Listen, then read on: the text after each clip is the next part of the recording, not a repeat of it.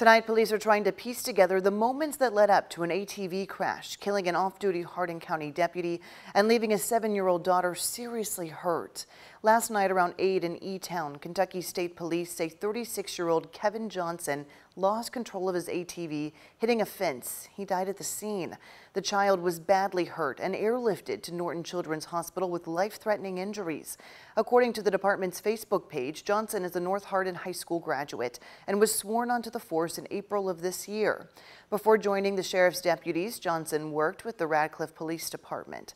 Hardin County deputies are now asking for the community to pray for them and pray for that child who is hurt as she continues to recover in the hospital.